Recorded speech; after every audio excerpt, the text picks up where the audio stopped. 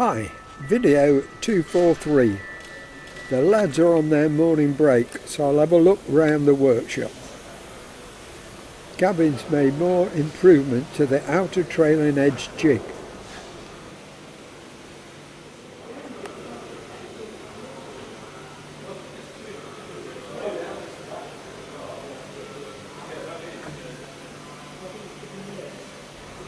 On this side is the French midsection of the fuselage.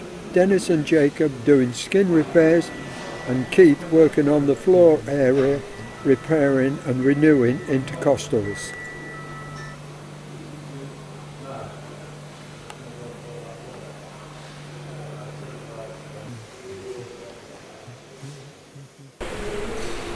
This is what Keith has been working on, intercostals.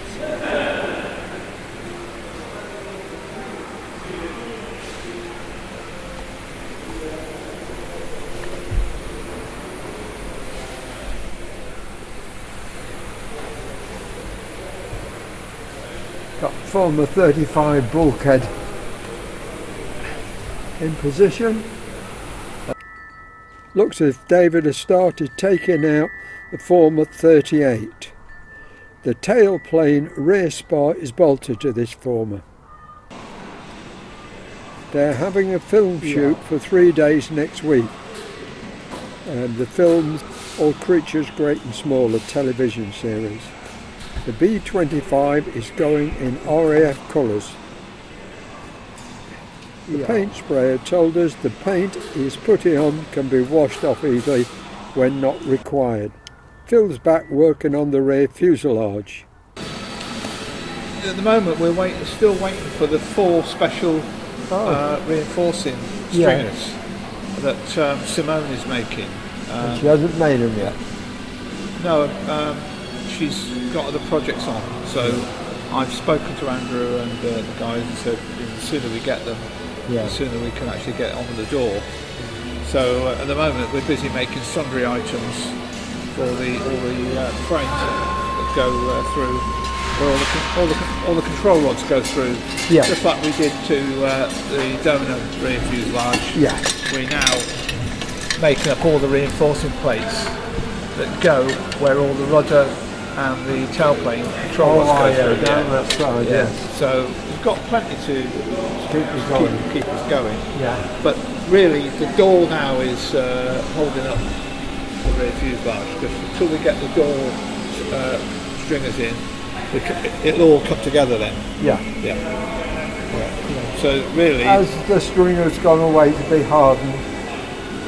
Yes, Norm has sent them away. They've gone away to be annealed, I think is the right term, because of the joggle in them.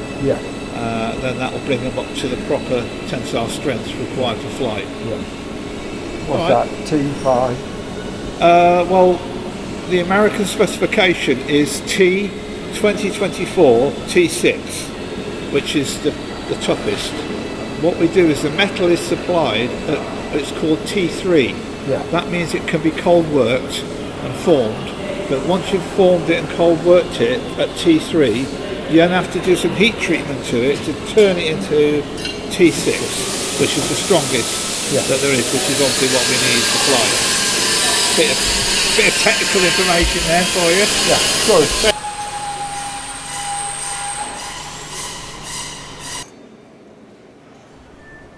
Back from the painters, all parts of former 25. Dave will be able to assemble them and complete this former.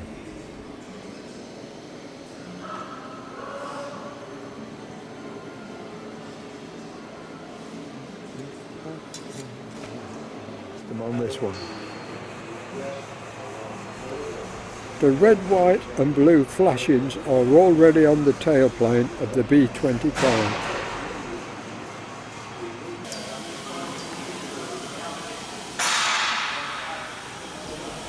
The front gun turret is being fitted. Aid is securing it in a fixed position.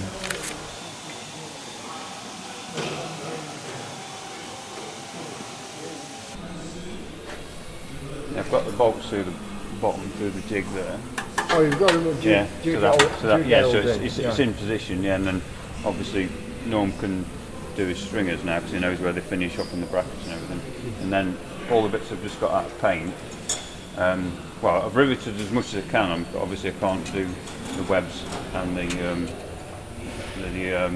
formers either, so I'm going to have to part rivet them on the bench, then slide them in two halves, and then the rest of the riveting will have to be done in situ. But I tried to get as much done on the bench as I could because it's just easier. Is this former 35 or 36? Yes, 35. Yeah. 35? Yeah. And the other former's 30? 38, yeah, some of that's still 38, in. yeah. Some of that's still in, so once that's in, riveted up and pinned up, and put these big bolts back through it, and then we can start taking 38 apart and do the same with that. I mean, I could probably take that off now and it shouldn't move, but it's just, I just want to be sure that I might do that. But at least it fits. Yeah. Good. Yeah. And the stringers have gone away, Phil says to be on. Yeah, they've gone away, yeah. There's 3 more in the paint shop being painted up. Yeah.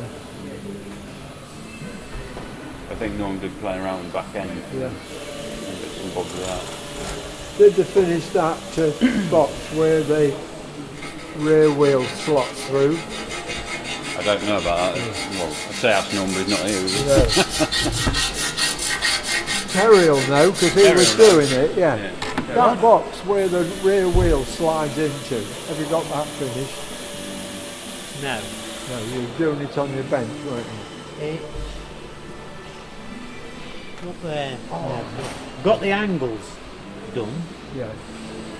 But Got to have those heavy rivets in, what you heat up, haven't you? yeah, it's got to have some other parts done yet, so we haven't progressed it any further at the moment. We're just getting those. These are the ones what were cracked up here. Yeah, those. So we've got all them done. And, Well, they're both sides cracked. yeah. Oh, well, same place, same area. Yeah, I don't know. What the other bits are.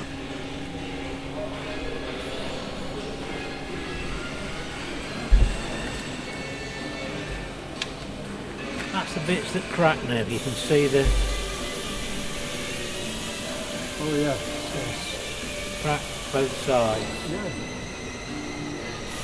I don't know why they crack there. It's a funny bit, That's where it gets the most pounding. yeah. I think that's there. If I lay that there now, does that give you a clue while it gets them? Because that's where the tail wheel goes Yeah, in. exactly in the middle where the Yeah.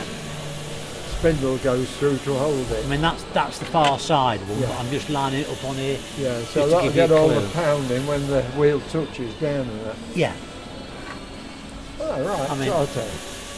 that's this side one. Yeah. Which is virtually the same place, isn't it? Yeah, and it's cracked. Same place. Yeah. And BBMFs were cracked as well then? Yeah. And the ones on that other tail section we restored were cracked. Were they? Yeah. Well, that one last year was taken out completely, wasn't it? Every rivet was taken out. Yeah. And it didn't, obviously they didn't notice it if it was cracked. Well, they did. That one Did they? on the tail in there. Yeah. When they took that out and stripped it down, they noticed it was cracked and they repaired it. Oh, That's why that one was all repaired up, yeah. and that's the one out of Jane, so it's repaired up. So when they found both of them were cracked, that's when they mentioned the BBMF to warn them. Right, thanks. Excuse me. Dying on my feet again. Oh, don't do that now. Thanks, Terry. You're welcome.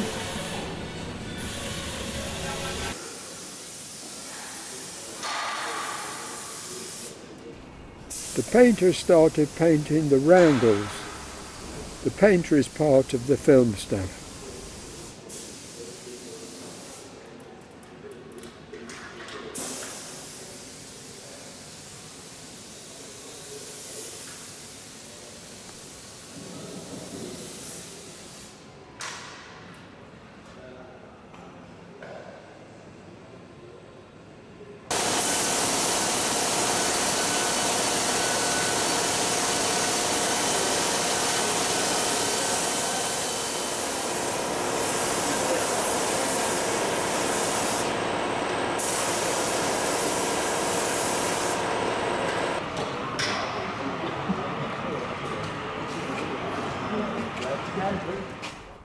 Aid and Chris fit the front perspex of the gun turret.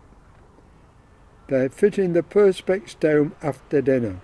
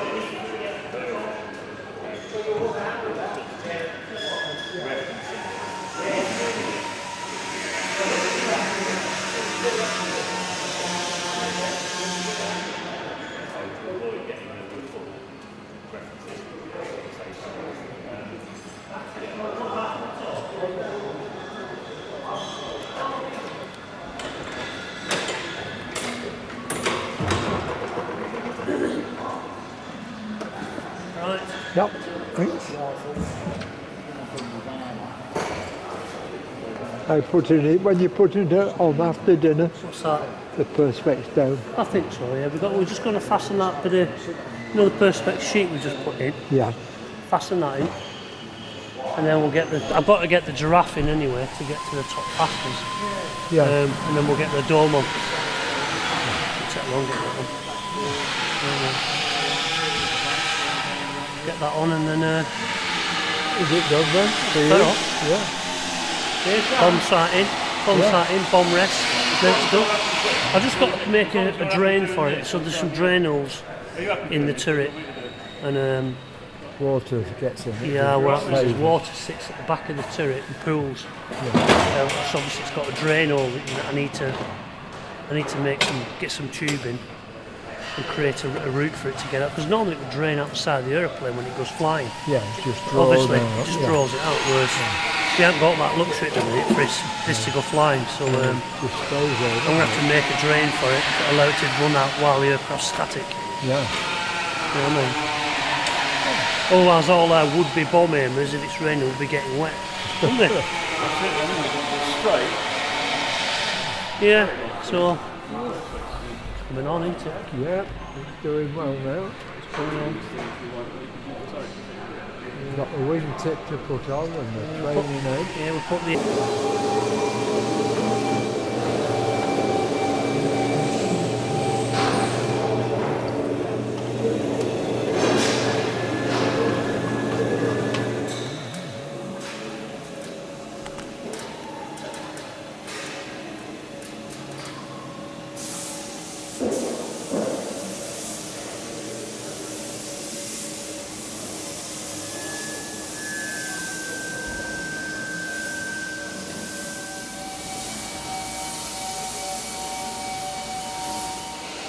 When complete, it will look like the roundels on the Mosquito in the bottom right-hand corner.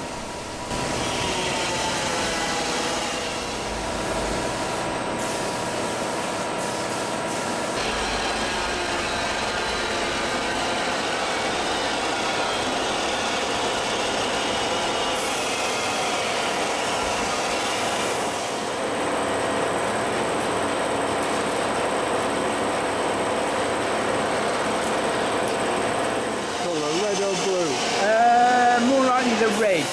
because the red I haven't got to get into yellow, and the yellow's a wetter colour at the moment. So if I can do the red.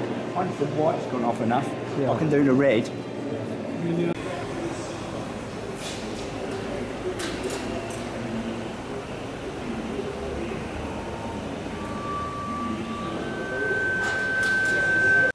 Press record.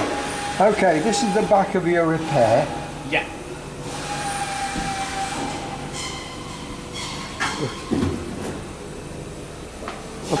And so this is the insert repair. Yeah, so it's the insert repair. So the insert is riveted to a back plate which sits behind, which you've just seen. Yeah. And then that back plate's riveted to the skin as well. Good, nice and neat job there. It's getting there, yeah. And then on the other side I've done one which is... You haven't been doing this one then? No, that's Dennis. I've done this insert repair as well, which is integrated into the stringer line because of how close the damage was to the stringer. And I've done this to a drawing, so referred back to the drawing. And then I've got some patch repairs down here, which are just over little cracks and little dents. And this one's been integrated into the stringer line as well.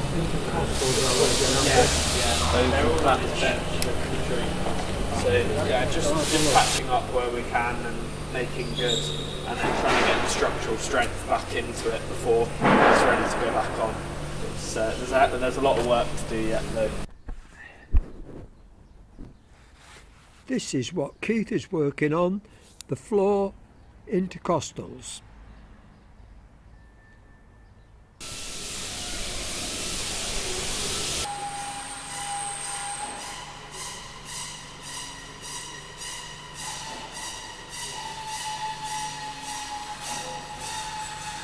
It looks as if they've finished with just Jane's trailing edge. It's been moved out of the jig and John has solid riveted the top part of the skins where the ailerons fit. They will be able to remove the trailing edge out of the jig to the right when the hangar doors are open.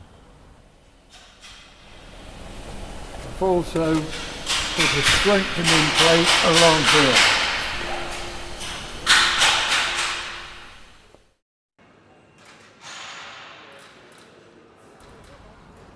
Gavin has also strengthened the base of the jig, so the two spars of the trailing edge don't sag between the supports.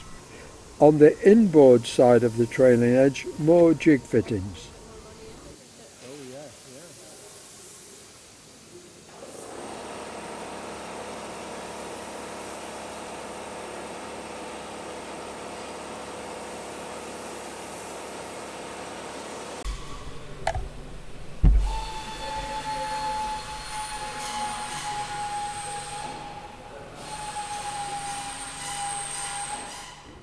The trailing edge still needs pot riveting where the ailerons fit.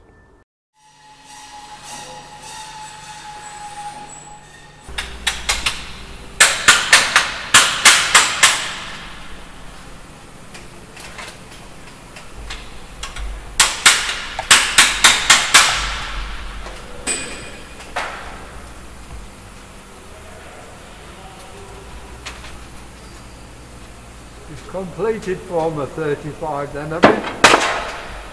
Yeah. Have you riveted the outer angle part up? Not yet, no. No, you've riveted the inner angle. Removing form at 38. Yeah.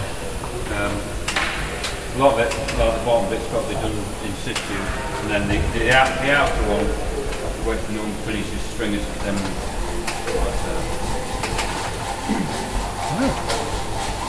Looks a good job all round.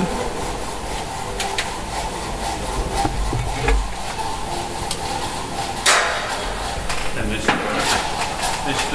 about half it's on my bench over there. Second the half out there. Oh, you didn't get in the film then? Sorry? You didn't get in the film? No, Brad's the main man. He says he didn't get in it. I know, but he was selected. Was he? He even got dressed up and everything, but... They never used him? No, didn't use him, no. Selected for his good looks and sex appeal. Because it's Brad Pitt, you see. Oh, Brad Pitt. Oh, yeah. Yeah.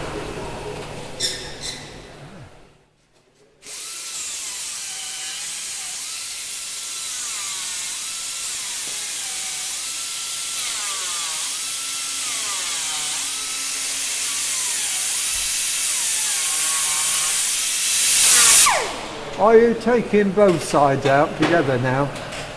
You've taken the other side out. Yeah, I'm just popping this off now, and then I'll clean these up like I've done the last one, remake the web in the middle, and then clean up all the other bits and bobs. You're taking it out though? Yeah.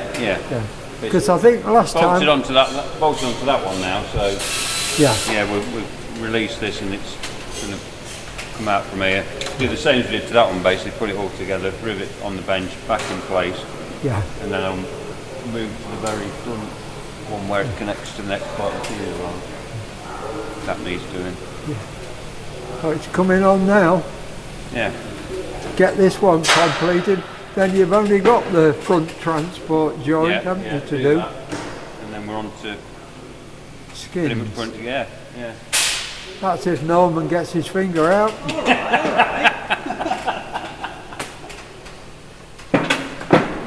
Poor lad. Yeah.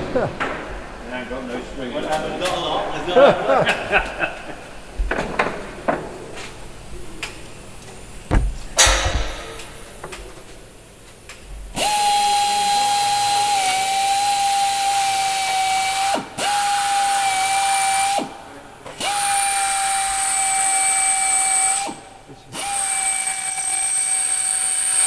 Former 35 in situ. Partly riveted in.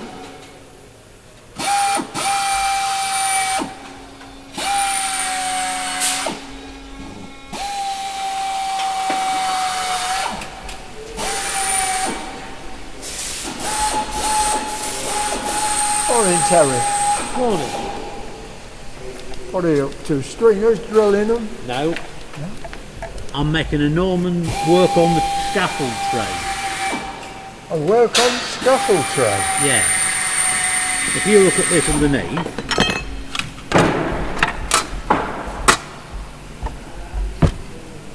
right, that's going to clip between the two longitudinal bars, and this is some scrap string material we've got, and I'm just making the edges for the tray. Keep the tools on it. So we'll really get riveting then, won't it? Get going on. Well, it's because when I was doing it yesterday, I was up and down like an idiot, back and forward on my knees, up and down, and tools everywhere. But Hannah, who works in the shop, says, you need something that clips onto the scaffolding. And I went, we do. Yeah. And then I thought, bit short of work right at this moment. Fancy this Terry, he was like, I'm on it. So we're doing it. Oh. Because I've got to go back up there next week to do the stringers further round. Yeah. Well, that's what we're on with now. Yeah. But with that bin up there, it just saves me going back onto my knees. Yeah. Because my knees aren't the best. We're all getting old now. Yeah. We don't talk about it at our house anymore. Yeah, 30 years of playing rugby, not done anything for my knees. Pleasure. Pull me back.